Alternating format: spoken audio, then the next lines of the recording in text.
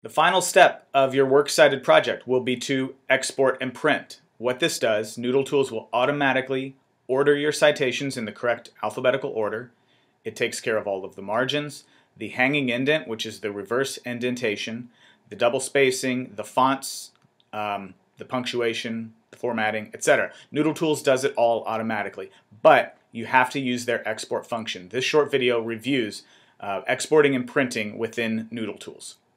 The last step of your project is the most important. It's taking all of your citations from your research and putting them together in your Works Cited sheet. A Works Cited sheet is just a collection of all of your citations. And the way that you do that is by using this Print Export button. You'll see in the top left there's an option for printing and exporting. It's a drop-down menu. When you click it, you can choose Export to Word. NoodleTools will automatically put your citations in the correct alphabetical order. It arranges the margins, the hanging indent, the double spacing. It does all of that detail work for you. The only thing you need to do is add your name to the top and align it to the right. Print that out and you are finished. This is a perfectly formatted, correct Works Cited sheet. Now, all of our school computers have Microsoft Word. If you're using a school computer, this will be fine. If you're at home and you don't have Microsoft Word, there are other options. For example, when you click that drop-down menu, one of them is RTF.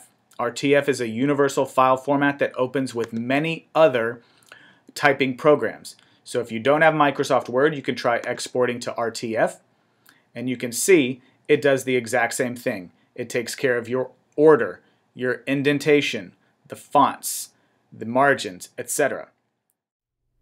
Or one other option that you probably saw in that drop-down menu is to export to your Google Docs account. Now this works best if you're already logged into your Google Docs account, which you can see I'm already logged in on this tab.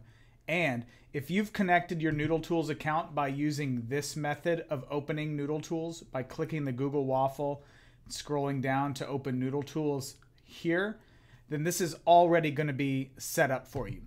So if that's the case and you're already logged into your Google Docs and you choose Export to Google Docs from the drop-down menu, another tab is going to open.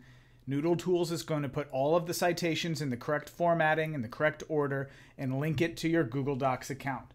And just like with the other versions, the only thing you need to do is add your name to the top and align it on the right-hand side.